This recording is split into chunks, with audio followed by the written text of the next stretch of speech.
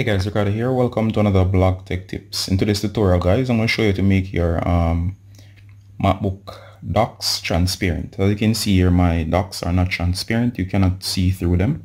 At the top here as well, they're basically one color, or just being black. You cannot see through. And of course, this might be happening to your device. So in case your docks are not transparent, or of course the bars at the top are those window panels or paneling. This section here, this section down here between the icons.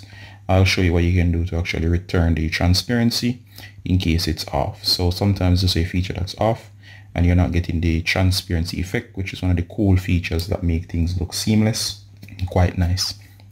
All right, in order to fix this, go ahead and go to the Apple logo. So stop on the Apple logo.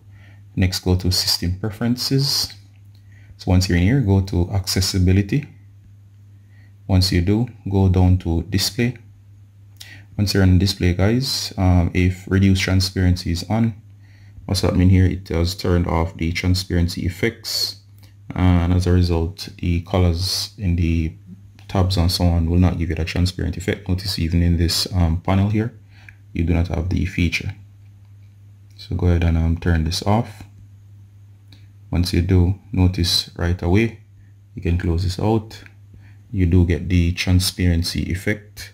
Notice the same, especially on your dock, that the dock has now become fully transparent. You can actually see the wallpaper behind the dock, and of course the bars at the top do become much lighter and nicer, but it's shown mainly in the dock down here.